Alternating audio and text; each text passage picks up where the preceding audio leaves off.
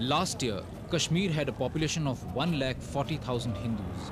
In the last 6 months, more than 1 lakh Hindus have fled their homes, many with just their clothes on their backs.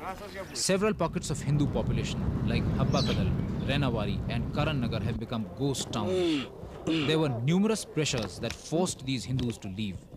Children had no schools to go to. Colleges were closed. Weeks of curfew had converted homes into prisons, often without electricity, water and food.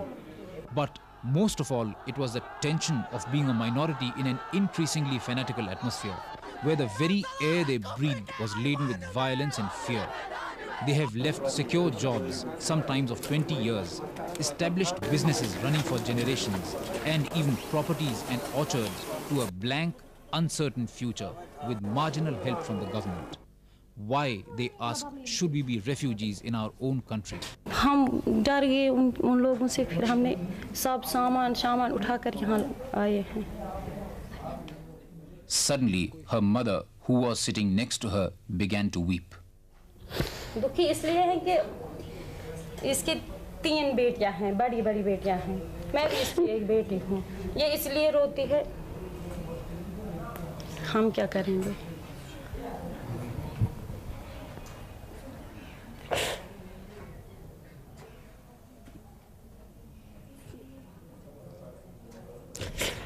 Less than 3 years ago, these people led normal, average lives in Kashmir. In the last 6 months, that normal world is now sadly part of their good old days nostalgia. तुम्हें लगता है कि वापस जाओगी तुम कभी वहाँ पे? हाँ. मन करता है वापस जाने का? हाँ. क्या कहते हैं मम्मी पापा, क्या कहते हैं कि वापस जा पाओगी वहाँ पे? नहीं. क्या कहते हैं, कभी नहीं जाएंगे वहाँ? ना. तो फिर क्या कहते हैं, कहाँ रहेंगे? यही. तो यहाँ क्या करेंगे? पता नहीं. Large-scale migration began when the release of Rubia in exchange for 5 militants led to mass hysteria in most parts of the valley. The next phase came in the 3rd week of January when huge processions were taken out in the valley, processions in which many Hindus were forced to march in front. हम मजबूर थे, हमारे हाथ बंधे हुए थे, उनके नारे थे कि अगर आप नहीं निकलेंगे हम आपको मारेंगे. ये उनके क्या नारे लगाए आपने? पाकिस्तान जिंदाबाद, यहाँ क्या चलेगा, निज़ाम Mustafa. Hopelessly outnumbered, most of the 1,40,000 Hindus in the valley of a population of more than 30 lakh Muslims panicked and fled. More than 90,000 of them sought refuge in Jammu, Udhampur, Nagrota and Kathua. Another 6,000 moved to Delhi. More than 2,006 reached Amritsar and other parts of Punjab. Yet another couple of thousand scattered in various other directions. The government has so far made only marginal arrangements for their rations. A large majority of them have not found accommodation in the limited number of camps set up by the government. मुझे पहले भी threatening आ रही. अब आप वापस जाएंगे कभी? नहीं, मैं नहीं जा सकता.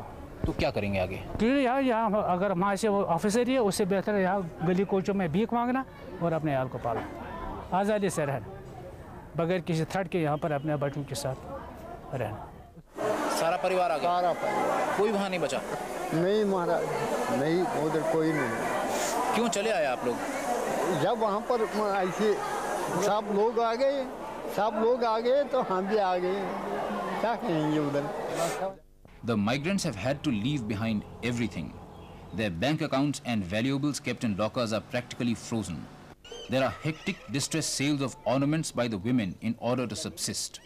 In Jammu, land prices and house rents have shot up all of a sudden. जब हम अपना सामान लेकर आने लगे तो वो बोलते हैं इधर की कमाई है इधर ही रहेगी, तुम खाली आ जाओ. हम खाली 3 कपड़े में आए वापस. मतलब प्रॉपर्टी सेल नहीं कर पा रहे हैं लोग? नहीं हो सकता है. क्यों, ऐसा क्या? उन्होंने वो किया है ऐसा प्रोग्राम कि हम किसी हिंदू की प्रॉपर्टी नहीं खरीदेंगे. इसका क्या मतलब हुआ?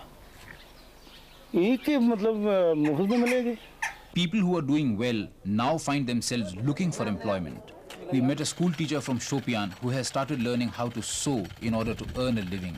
अगर हमें कोई सिलाई का काम मिल जाए तो हम कर लेंगे, कोई कढ़ाई या सिलाई या टाइप शर्ट हैंड तो आता नहीं, टाइप तो आता है. तो मैं वो अगर किसी जगह हमें वो जॉब मिल जाए तो मैं कर लूँगी. तो अब पढ़ाई तो आपकी रुक गई होगी? हाँ. अब क्या होगा? अब पता नहीं आगे क्या करेंगे. अब क्या कहते हैं पिताजी? पिताजी तो कहते हैं अब ऐसे ही बैठना है. Kashmiris in the valley have now begun to feel the economic pinch. In contrast with the prolonged bunds witnessed earlier, there is now an urge to open shops even in the brief periods of relaxation of curfew. हम देखेंगे कश्मीर को हम छोड़ेंगे नहीं। क्यों छोड़ेंगे कश्मीर को? वो हमारा खून है, हमारी मातृभूमि है। क्यों छोड़ेंगे? जो वहाँ पर पाकिस्तान मांगे हम उसको उठा के पाकिस्तान में फेंक देंगे, मगर पाकिस्तान वहाँ पर बनने नहीं देंगे। The common crime of all the 1 lakh Hindu migrants from the Kashmir Valley is that they are Indians, that they are not part of the revolt by a large mass of the Muslim population of Kashmir who are crying for secession. वहाँ के ऐसे से है कि जो भी भारत का नाम ले लेगा उसके लिए वहाँ गोली है। हिंदू को बुरी नज़र से ज़्यादा देख रहे हैं, ज़्यादा। सिख को भी देखते हैं मगर कम। वहाँ पे डिसाइड कि जिस घर में हिंदुओं को जो भी टेनेंट्स रखेगा वहाँ पे बॉम्ब ब्लास्ट हो जाएगा। तो क्या नाम दे सेड कि when my parents went they said कि आप क्या यहाँ करने आ गए हो, खुद भी मरोगे हमें भी मरवाओगे। हिंदू जो भी है वो हिंदुस्तानी है, वो कैसे बर्दाश्त करेगा कि भाई पाकिस्तान है या आज़ादी है।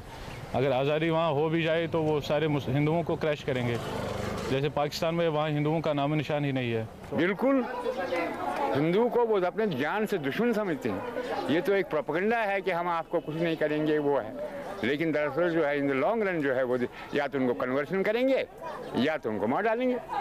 लेकिन मुझे नहीं लग रहा कि कश्मीरी का खून इतना गंदा है, वो किसी कश्मीरी पंडित को जबरदस्ती करेंगे, ये हो ही नहीं सकता।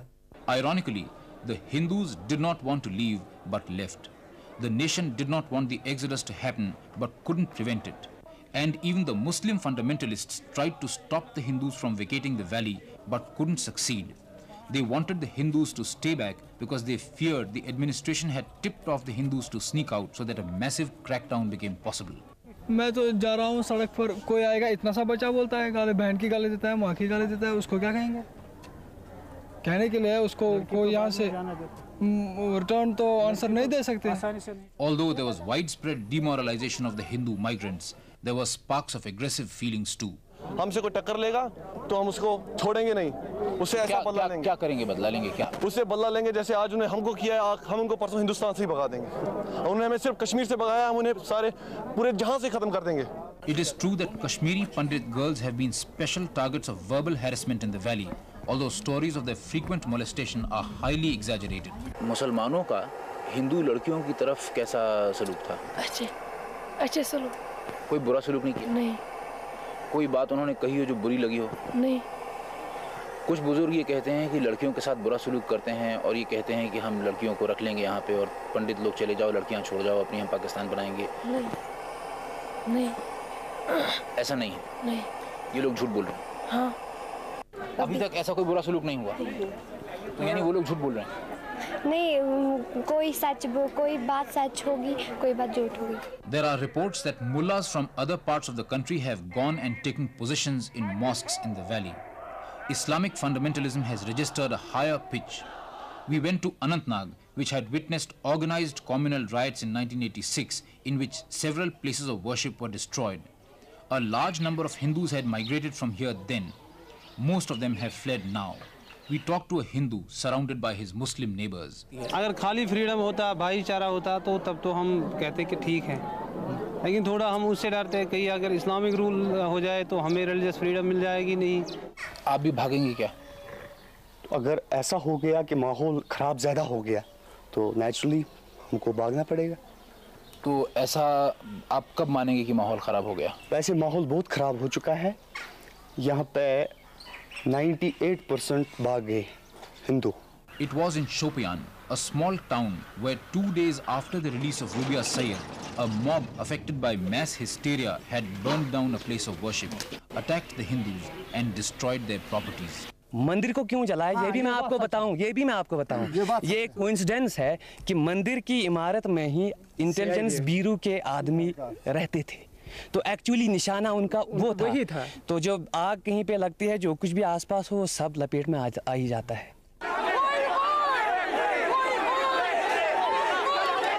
This time in Shopian, the Newstrack team was surrounded twice by this mob, militant and ready to kill. Their suspicion was that we were members of the Shiv Sena and had gone there to spy.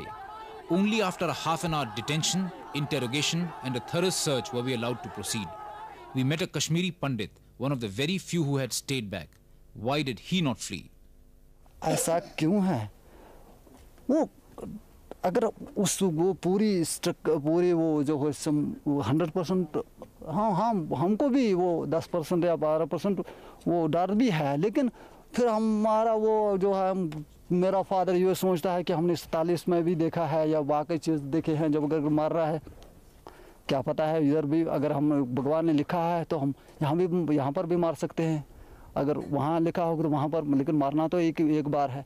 While the Indian government is gradually trying to get a grip on the Kashmir problem, Pakistan is trying its best to queer the pitch as much as possible.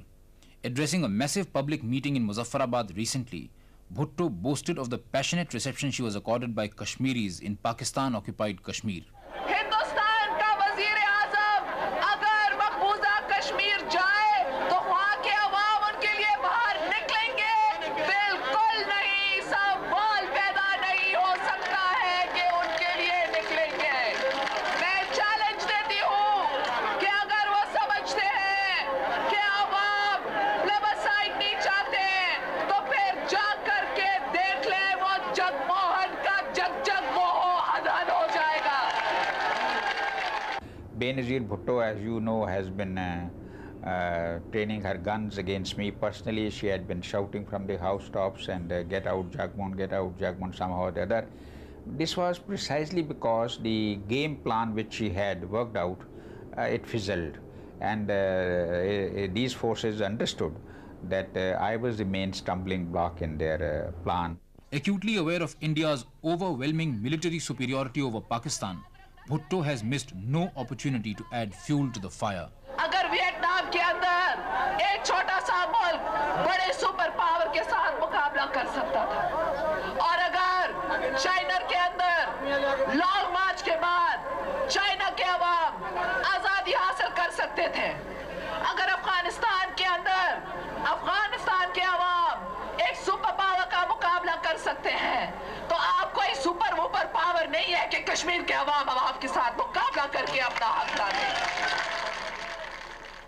Bhutto's haranguing tirades and wild promises on Pakistan television, also seen on the Indian side, have done enough to whip up mass hysteria. Kashmir के बहादुर अवाम मौत से नहीं डरते हैं क्योंकि वो मुसलमान हैं. कश्मीरियों के रगों में मुजाहिद और गाजियों का खून है.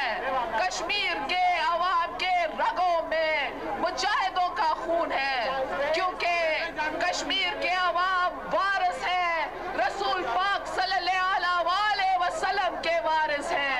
वो वारिस हैं तो हजरत अली और हजरत उमर के वारिस हैं, और कश्मीर के बहादुर खवातीन वारिस हैं तो बीबी खदीजा, बीबी आयशा और बीबी फातिमा के वारिस हैं.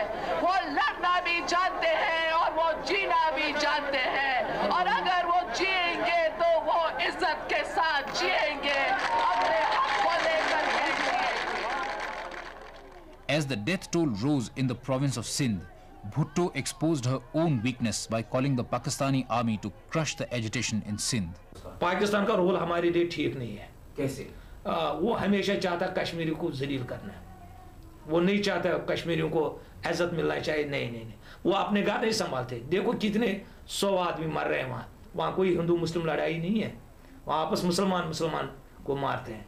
उससे अच्छा हम हिंदुस्तान में बैठे हैं, हमें इज्जत है, भाईचारा है, सब कुछ है. आवाम की दिल की धड़कन सुननी चाहिए, नहीं तो आप देखेंगे कि कश्मीर के अवाम बहादुरी के साथ, दिलेरी के साथ अपनी आज़ादी खुद लेंगे.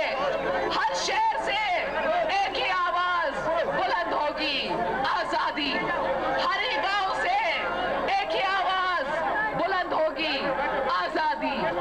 हर ही मस्जिद से एक ही आवाज बुलंद होगी, आज़ादी. हर स्कूल से एक ही आवाज बुलंद होगी, आज़ादी. बच्चा कहेगा आज़ादी, आज़ादी. What is at stake in Kashmir now is not just the fate of 30 lakh people of the valley, but the future of secularism in India. What we have to guard against now is the possibility of an impending danger. That Kashmir that could once be offered as an example of communal harmony could now become responsible for the breakdown of the secular fabric of the country. There should be no hesitation in taking the strongest possible measures to prevent that from happening.